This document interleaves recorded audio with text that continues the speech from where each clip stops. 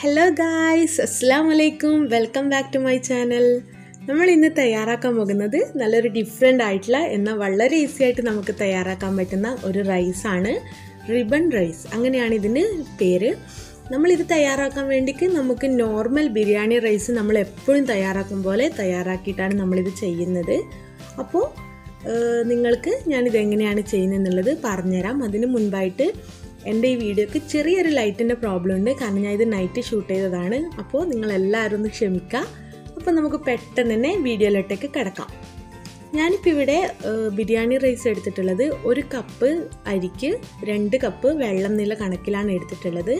പക്ഷേ എല്ലാവരും ഉപയോഗിക്കുന്ന ബിരിയാണി റൈസ് വ്യത്യാസം ഉണ്ടാവും, അതുപോലെ തന്നെ വെള്ളത്തിൻ്റെ അളവിലൊക്കെ വ്യത്യാസം ഉണ്ടാവും. അപ്പോൾ നിങ്ങൾ വീട്ടിൽ എങ്ങനെയാണോ നോർമൽ ബിരിയാണി തയ്യാറാക്കുന്നത് അതിൻ്റെ റൈസ് തയ്യാറാക്കുമ്പോൾ തന്നെ നിങ്ങൾ തയ്യാറാക്കുക. അതിന് ശേഷമാണ് നമ്മൾ അടുത്ത പരിപാടിയിലേക്ക് കിടക്കുന്നത്. അപ്പം ഞാൻ പെട്ടെന്ന് പോയിട്ട് റൈസ് തയ്യാറാക്കിയിട്ട് വരാം. ഇപ്പോൾ ഞാൻ റൈസ് തയ്യാറാക്കിയിട്ടുണ്ട്. ഇനി നമ്മൾ പണികളൊക്കെ സിമ്പിളായിട്ട് ഇനി ചെയ്യാം. റൈസ് തയ്യാറാക്കേണ്ട ഒരു സമയം മാത്രമേ നമുക്ക് വേണ്ടൂ. ഇനി നമുക്ക് ആദ്യം ഗ്രീൻ റൈസ് എങ്ങനെയാണ് തയ്യാറാക്കുന്നതെന്ന് നോക്കാം. അതിനു വേണ്ടിക്ക് ഞാനിപ്പോൾ ഇവിടെ 2 കപ്പ് ചിരകിയ തേങ്ങയാണ് ഇട്ട് കൊടുക്കുന്നത് മിക്സിയുടെ ജാറിലേക്ക്. അതോടൊപ്പം തന്നെ 1 പിടി മല്ലിയിലയും ഇട്ട് കൊടുക്കുക. എന്നിട്ട് നമുക്ക് ആവശ്യത്തിനുള്ള ഉപ്പും കൂടി ചേർത്തിട്ട് നന്നായിട്ടൊന്ന് മിക്സ് ചെയ്തെടുക്കണം നമ്മൾ ജാറിലിട്ടിട്ട്.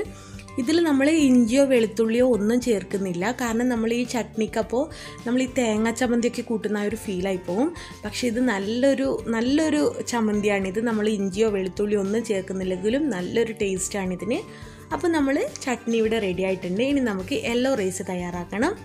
യെല്ലോ റൈസ് തയ്യാറാക്കാൻ വേണ്ടിയിട്ട് ഞാനിപ്പോൾ ഇവിടെ യെല്ലോ ഫുഡ് കളറാണ് ആഡ് ചെയ്തിട്ടുള്ളത്. നിങ്ങൾക്ക് വേണമെങ്കിൽ കുറച്ച് മഞ്ഞൾപ്പൊടിയിൽ 1 തുള്ളി പാലിട്ടിച്ചിട്ട് അങ്ങനെയും യെല്ലോ കളർ ആക്കാം. അപ്പോൾ നിങ്ങളെ സൗകര്യത്തിനനുസരിച്ചിട്ട് നിങ്ങൾ ചെയ്തെടുക്കാതെ.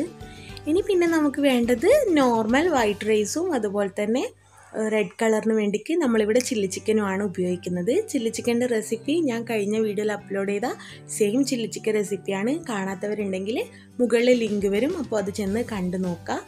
ഇനി നമുക്ക് എങ്ങനെയാണ് ഇത് സെറ്റ് ചെയ്യുന്നത് നോക്കാം. ആദ്യം നമുക്ക് യെല്ലോ റൈസാണ് തയ്യാറാക്കേണ്ടത്. യെല്ലോ റൈസ് തയ്യാറാക്കുമ്പോൾ നമ്മൾ എടുത്തു വെച്ച കളറ് മൊത്തത്തിൽ ഒരുമിച്ച് ചേർത്ത് കൊടുക്കേണ്ട. നിങ്ങൾ സ്പൂൺ ഉപയോഗിച്ചിട്ട് കുറേശ്ശെ ചേർത്തിട്ട് എത്രയാണോ കളർ വേണ്ടത് അതിനനുസരിച്ചിട്ട് ചേർത്ത് കൊടുത്താൽ മതി. ഇപ്പോൾ നമ്മൾ യെല്ലോ റൈസ് നമുക്ക് ഇത്രയും കളർ മതിയാവും. ഇനി തയ്യാറാക്കാൻ പോകുന്നത് നമ്മൾ ഗ്രീൻ റൈസാണ്. നമ്മൾ നേരത്തെ തയ്യാറാക്കി വെച്ചിട്ടുള്ള ചട്നി ആഡ് ചെയ്ത് കൊടുത്തിട്ട് നന്നായിട്ടൊന്ന് മിക്സ് ചെയ്ത് കൊടുക്കുക. ഗ്രീൻ കളർ നമുക്ക് അത്യാവശ്യം ആഡ് ചെയ്ത് കൊടുക്കുക, കാരണം നമ്മൾ ആർട്ടിഫിഷ്യലായിട്ടൊന്നും ഇതിൽ കളർ ആഡ് ചെയ്തിട്ടില്ലല്ലോ. മറിച്ച് നമ്മൾ യെല്ലോ കളറിൽ ആർട്ടിഫിഷ്യലായിട്ടാണ് കളർ ചേർത്തിട്ടുള്ളത്. നിങ്ങൾ മഞ്ഞൾപ്പൊടിയാണ് ചേർത്തിട്ടുള്ളതെങ്കിൽ നല്ലോണം അത്യാവശ്യത്തിന് നിങ്ങൾക്ക് മഞ്ഞൾ കളർ ആക്കാം. അപ്പോൾ നമ്മൾ കുറച്ചും കൂടിയും ചട്നി ചേർത്ത് കൊടുത്തിട്ട്, കളർ കുറച്ച് കുറവായതുകൊണ്ട് കുറച്ചും കൂടി ചട്നി ഞാൻ ചേർത്ത് കൊടുത്തിട്ട് നന്നായിട്ടൊന്ന് മിക്സ് ചെയ്തെടുക്കുകയാണ്. ഇനി ഇതെങ്ങനെയാണ് നമുക്കൊരു ബൗളിൽ സെറ്റ് ചെയ്യാൻ നോക്കാം. ഞാനിപ്പോൾ ഇവിടെ ഒരു ബൗളിലേക്ക് ആദ്യം യെല്ലോ കളർ റൈസാണ് ഇട്ടിട്ടുള്ളത്. നന്നായിട്ട് സ്പൂൺ വെച്ചിട്ടൊന്ന് പ്രസ് ചെയ്ത് കൊടുക്കുക. അതിന് മുകളിലേക്ക് ആവശ്യത്തിനുള്ള ചില്ലി ചിക്കൻ ഇട്ട് കൊടുക്കുക. നിങ്ങൾക്ക് ബോൺലെസ് ആയിട്ടാണ് ചില്ലി ചിക്കൻ ആക്കേണ്ടെങ്കിൽ ബോൺലെസ് എടുത്താൽ മതി. എന്നിട്ട് നന്നായിട്ടൊന്ന് പ്രസ് ചെയ്ത് കൊടുക്കാം. പിന്നെ നമ്മൾ അതിന് മുകളിലേക്ക് നമ്മൾ തയ്യാറാക്കി വെച്ചിട്ടുള്ള ഗ്രീൻ റൈസ് ആഡ് ചെയ്ത് കൊടുക്കാം. ഗ്രീൻ റൈസും ഇതുപോലെ തന്നെ പറഞ്ഞ പോലെ നന്നായിട്ടൊന്ന് പ്രസ് ചെയ്ത് കൊടുക്കണം. എല്ലാ റൈസും നമ്മൾ ഇട്ട് കൊടുക്കുമ്പോൾ നന്നായിട്ട് പ്രസ് ചെയ്ത് കൊടുക്കണം. അതിന് മുകളിലേക്ക് നമ്മൾ കുറച്ച് വൈറ്റ് റൈസും കൂടി ആഡ് ചെയ്ത് കൊടുത്തിട്ട് നന്നായിട്ടൊന്ന് പ്രസ് ചെയ്ത് കൊടുക്കുക. ഇപ്പോൾ ഇവിടെ വെച്ച് നിങ്ങൾക്ക് അവസാനിപ്പിക്കാം, പക്ഷേ ഞാനൊരു ഫോട്ടോ ഫോക്കസിന് വേണ്ടിയിട്ട് കുറച്ച് യെല്ലോ റൈസും കൂടി ഇട്ട് കൊടുക്കുന്നുണ്ട്. അപ്പോൾ നമ്മൾ തട്ടിക്കഴിയുമ്പോൾ കുറച്ചും കൂടി ഭംഗിയുണ്ടാവും കാണാൻ.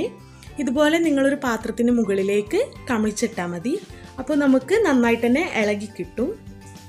ഞാനിപ്പോൾ ഇവിടെ പാത്രം മാറ്റിയിട്ടതിന് കാരണം അത് കുറച്ച് വലിയ പാത്രമായി പോയതുകൊണ്ടാണ്.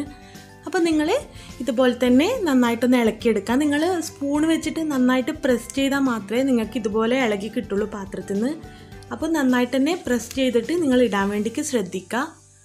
അപ്പോൾ എന്തായാലും നിങ്ങൾ ഈ റെസിപ്പി ഒന്ന് ട്രൈ ചെയ്ത് നോക്കുക. നമ്മൾ നോർമൽ ബിരിയാണി കഴിക്കുന്നതിൽ നിന്നും അതുപോലെ നോർമൽ റൈസ് കഴിക്കുന്നതിൽ നിന്നൊക്കെ ഒരു വ്യത്യാസമായിട്ടുള്ളൊരു ടേസ്റ്റാണിത്.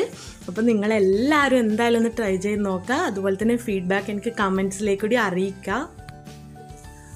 അപ്പോൾ റെസിപ്പി നിങ്ങൾക്ക് എല്ലാവർക്കും ഇഷ്ടമായിട്ടുണ്ടെങ്കിൽ എൻ്റെ ചാനൽ സബ്സ്ക്രൈബ് ചെയ്യുക. തൊട്ടടുത്തുള്ള ആ കുഞ്ഞ് ബെല്ലൈക്കൺ ഒന്ന് പ്രസ് ചെയ്യുക. നിങ്ങളുടെ ഫ്രണ്ട്സിനും ഫാമിലിക്കും ഒക്കെ എൻ്റെ ഈ ഒരു റെസിപ്പി നിങ്ങൾ ഷെയർ ചെയ്യുക. ഇഷ്ടമായിട്ടുണ്ടെങ്കിൽ ലൈക്ക് അടിക്കുക. അപ്പോൾ വീണ്ടും ഈസി റെസിപ്പി ആയിട്ട് നമുക്ക് കാണാം. Thanks for watching.